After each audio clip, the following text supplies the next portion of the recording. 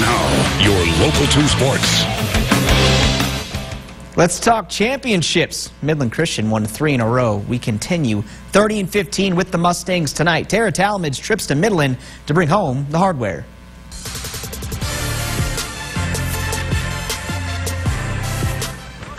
Making it to the postseason is nothing new for the Midland Christian Mustangs. Well, we make the playoffs every year, so. The Mustangs won 3 consecutive state titles beginning in 2011.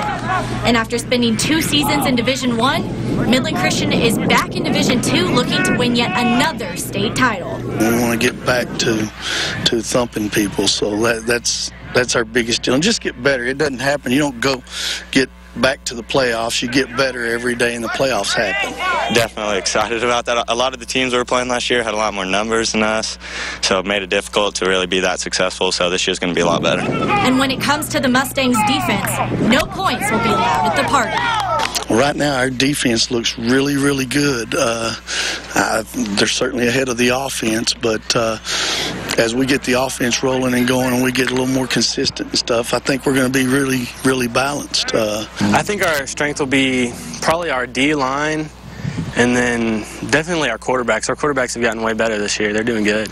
But above all, Coach McClendon says the Mustangs' biggest asset is the synergy between coaches and players. Just the culture and the team chemistry that we have and stuff, and now maintaining that and continue to work hard at that, that's going to be huge. Tara Talmadge, Local 2 Sports.